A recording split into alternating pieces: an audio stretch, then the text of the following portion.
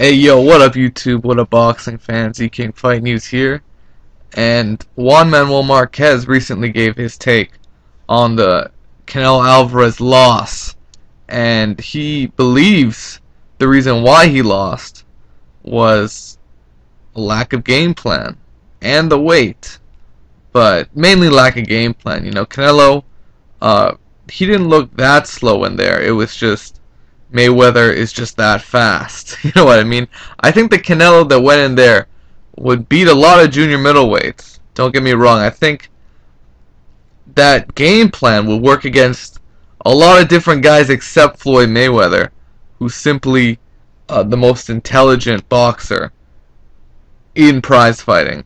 And this is what Juan Marquez had to say. Mayweather's win was undeniable. He is still the best fighter in the world and for now invincible.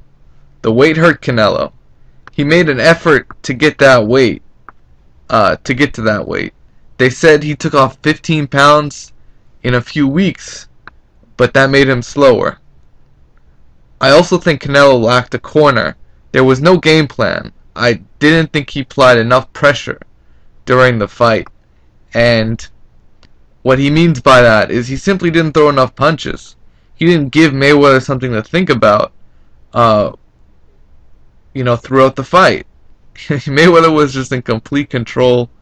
Even when Canelo was throwing combinations, Mayweather was in control. Like, he would just consistently miss. Like, that's what was so evident.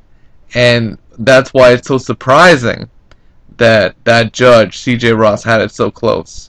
Because Canelo was missing so much and landing so little, and Mayweather just had those clean counters, the perfect right hands, the body shots, the left hooks.